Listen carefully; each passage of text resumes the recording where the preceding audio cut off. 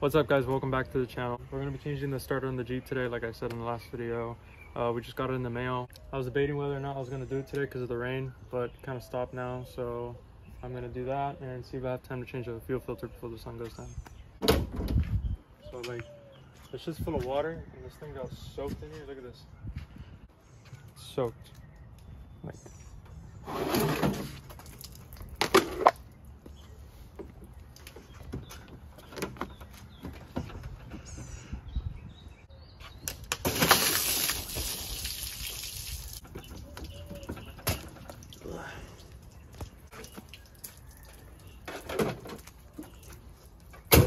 yeah, I got the starter here in the truck.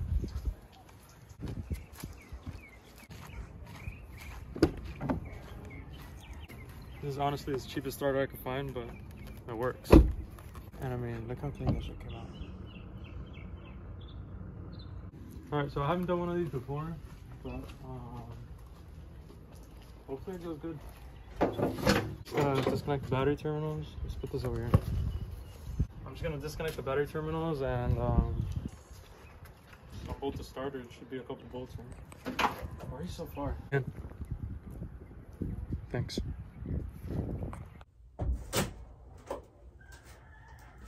I need this. I'm not laying down on this wet ass ground, so I can't find my mat shit that I usually use. I hope my mom doesn't mind if I use this.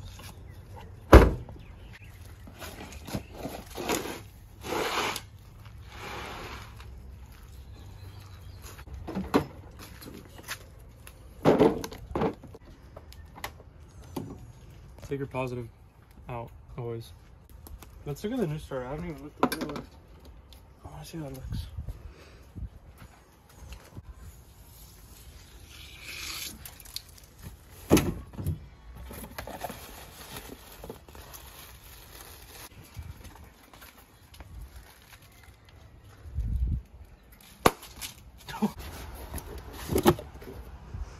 Anyways,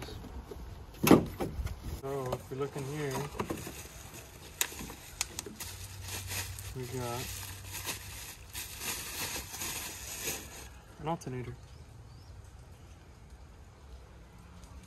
Just kidding, it's a starter. Bill me later, pussy, I hope.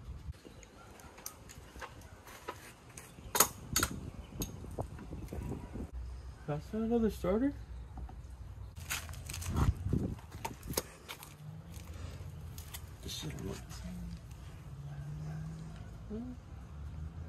Could be.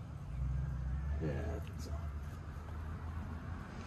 Alright, so that's the starter. I gotta take off those two terminals right there, and then this little thing right there. And then take off the two mounting bolts and it should come off. It didn't look the same because I had this little nick here, but it should be the same.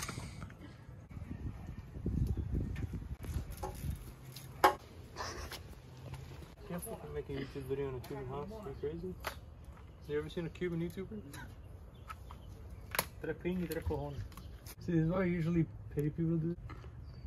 But we're broke here, so we do it ourselves. This little ground cable that they got here, the nut's stripped out to where it got pressed in, so every time you spin it, the whole backing spins. And I'm trying to hold this with some pliers so I can take the nut out without ripping this wire out, but is it just me or does something smell like it's burning? Can you pass me a 10? This one?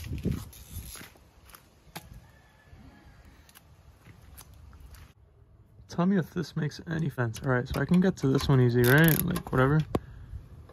Why the f would they put a bolt where I need to get to? Just right there, like. So, since I already knew that the Jeep would pull some shit like this, I went ahead and bought swivels.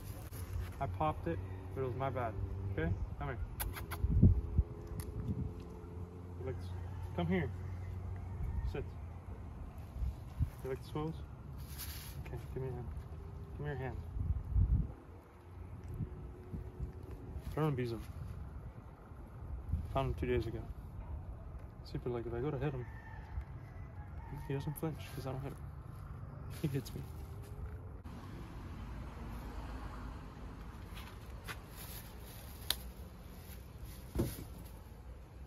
That's all I need. And I should be able to make it work. Hopefully.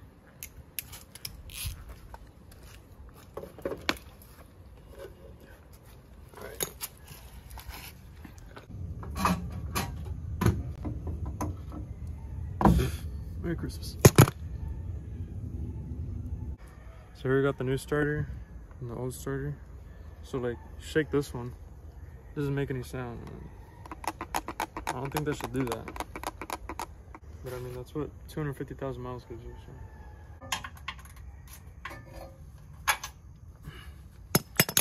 All right, I feel the moment of truth now.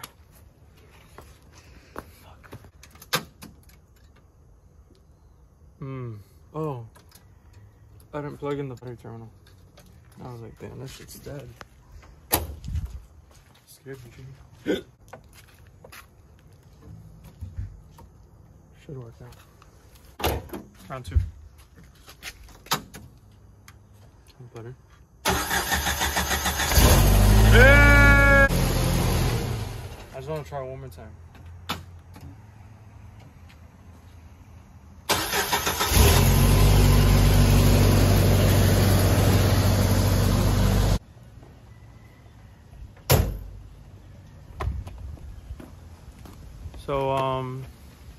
So do y'all remember when I posted the first video introducing the Jeep and stuff, and I did the, what was it that I painted? I painted the steering wheel and that little piece in the back of the door, and I was saying that I was having like a misfire issue, so I changed the spark plugs, and then that didn't fix it, so I changed the spark plug cables because I had a crack in it.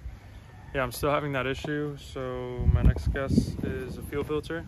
So I got this now, and the fuel line that's right next to the fuel filter looks a little like dry, and I feel like there's something stuck in there that's what might be holding it back, because it's right at 2,000 RPMs. When you start getting up to 2,000 RPM, that's when it starts misfiring. So let's try changing this and see if it fixes it.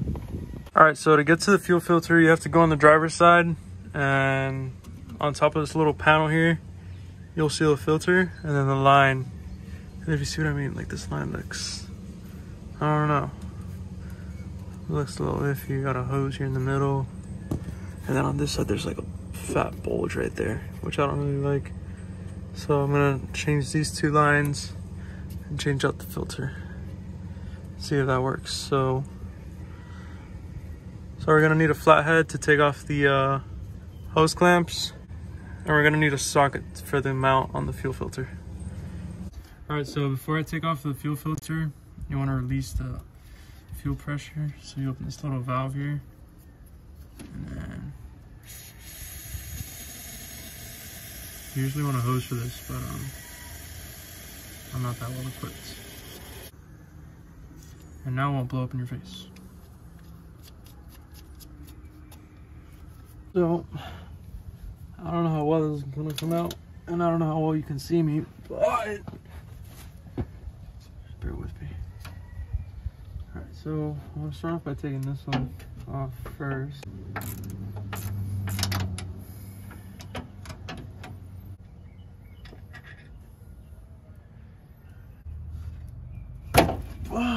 You see, if we wouldn't have released the fuel pressure, it would have been a lot worse than that.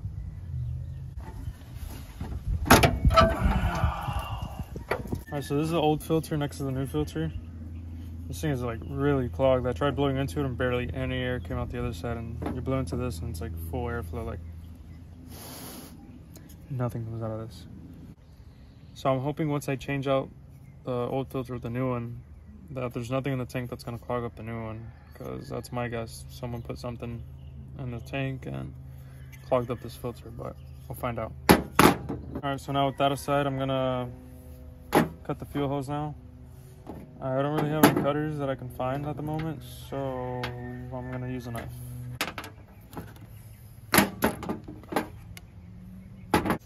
Now I got that. So you see, I'm not sure if it needs this bend or not, but it's not gonna have that bend. Not no more, at least. Alright, so I just finished the new one now. It doesn't have the bends like the old one did, but hopefully it'll get it without kinking. We'll see what happens. If not, I'll just swap it out back for this one. Alright, so I just got the new filter on there with the new lines. This line's a little, I don't know, it's a little questionable, but we'll see what happens. Alright, so we just changed the fuel filter. We're gonna start it up. Alright, so I just changed the fuel filter.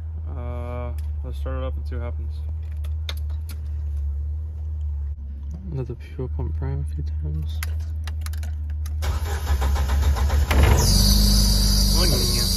Alright, it's running. Any leaks? Looks good. You can feel the fuel coming through. Let's see what happens.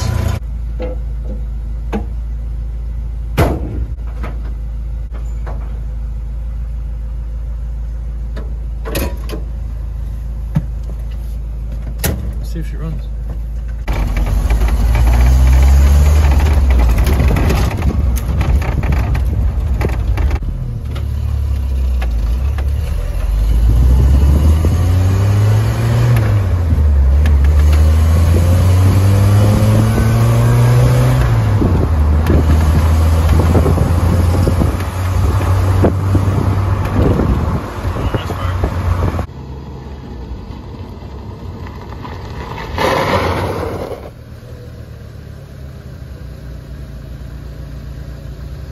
My check engine light wasn't on, but right when I did that it turned on, so that's gonna be it for this video. We got the fuel pump changed and we got the starter changed. We got it running good at least now. And yeah. See you in the next one.